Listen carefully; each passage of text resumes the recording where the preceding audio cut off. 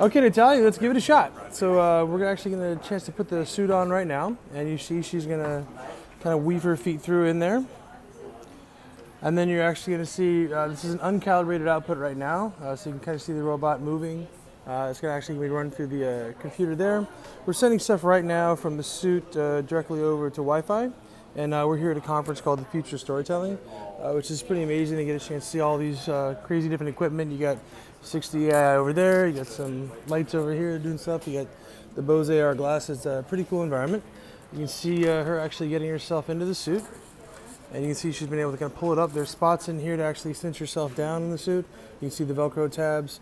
And as she kind of pulls it in, you'll see how it's kind of wrapped around. And there's different modifications we can make to it. This is just going to come right off the shelf. And you can see we're running up on about a minute and she's almost in. Take the zipper in, and then August is going to go calibrate her here. All right, let's see the calibration process here. Looks like she's ready. I got a little glare on the monitor. I'll move over here.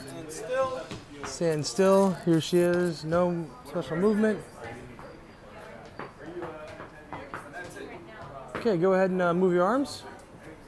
And let's take a look at it here. So now you can see she's moving.